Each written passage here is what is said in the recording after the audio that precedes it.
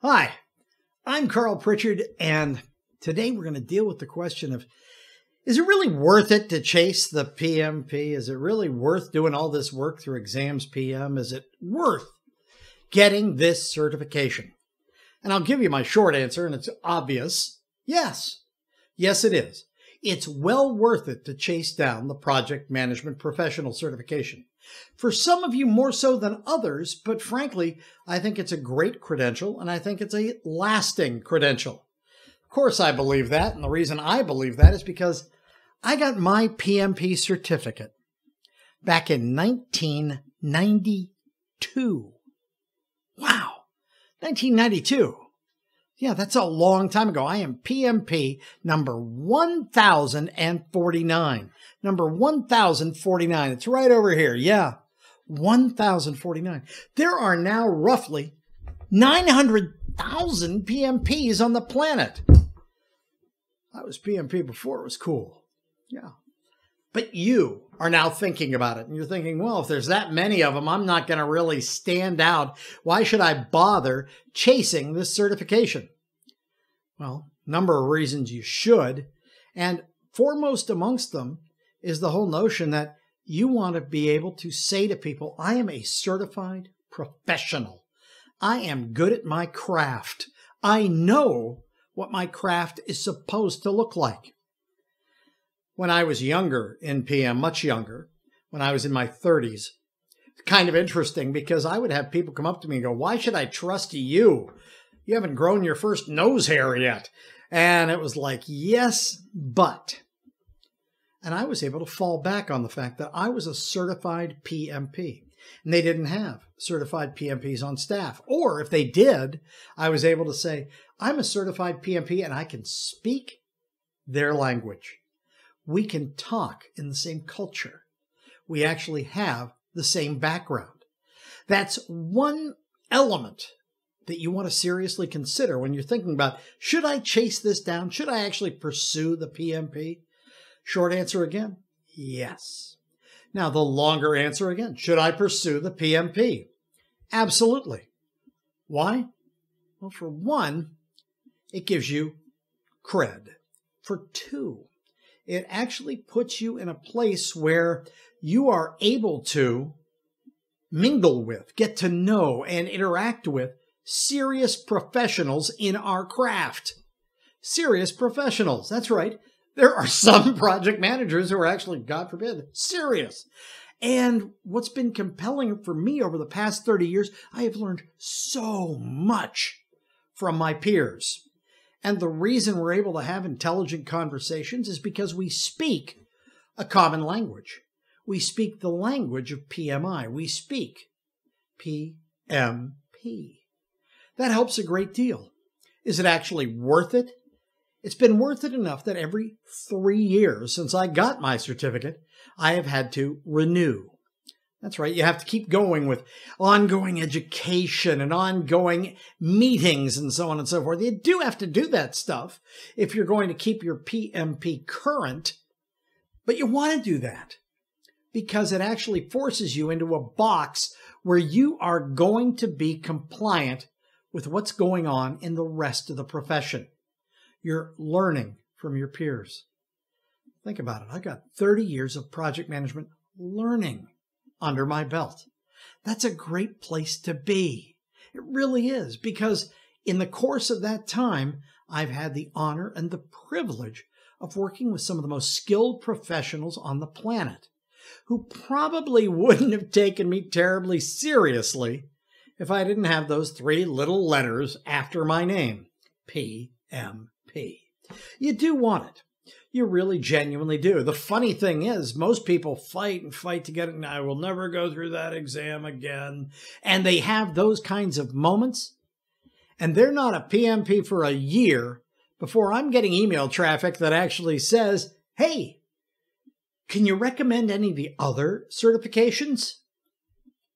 Now, that's what makes it kind of compelling. If it's important enough that you wanted to think about it in the first place, and the people who actually finish it are almost immediately starting to look at, okay, great, what can I do next? Then you're in a good circle. This is a good place to be. Does it help me, though? Yes.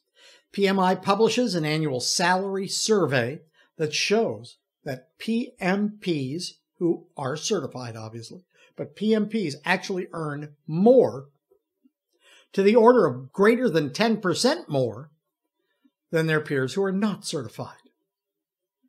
Doesn't mean that organizations are going, oh, PMP, bump his salary by 10%. Or, oh, look at this, not a PMP, bring her salary down. No, there's none of that going on. But at the same time, generally speaking, you've shown an interest in your profession. You've shown an interest in being perceived as a professional. These are the kind of people who move up in the world. These are the kind of people who actually are perceived as the next gen, the next generation of leaders, the next generation of people who will actually run companies. And indeed, as PMI moves forward and continues to expand what's going on, they are our advocates. Now, it's not often I join any kind of association or group, and it's even less often that I get involved in volunteering at a national level. I've done all that. Those national volunteering moments have been a wonder to me because I've gotten exposure with people I would not have expected to have exposure with. I've become allies and friends with people I really wouldn't have considered my peers, but who, much to my joy, actually consider me their peer. I'm honored by that. The PMP has opened those doors. Is it worth it?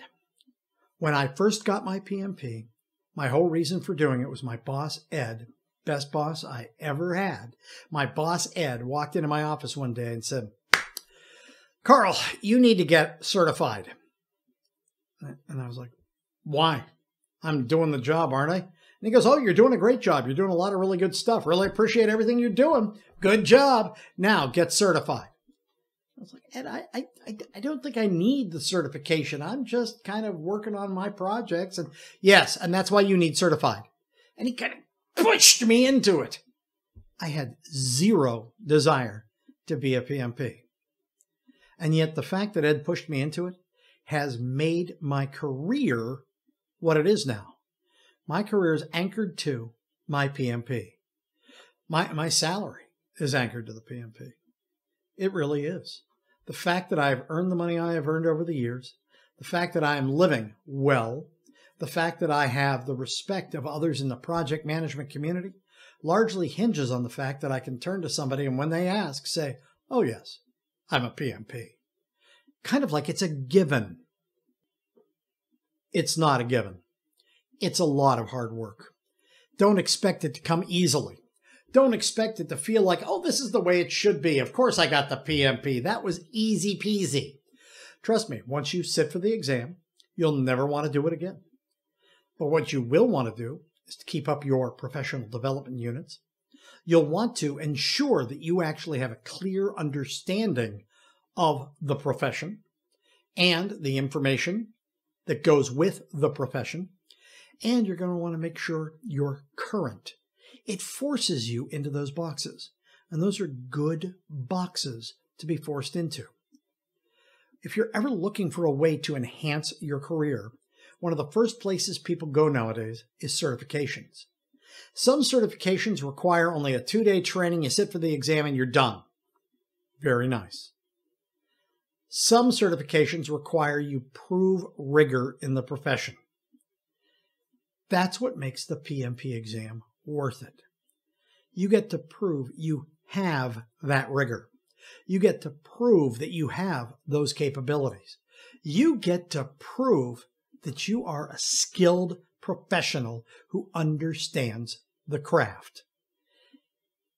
It's worth it to sit for the exam if those are things you feel like you have to prove to yourself, to your clients, to your boss, to your peers.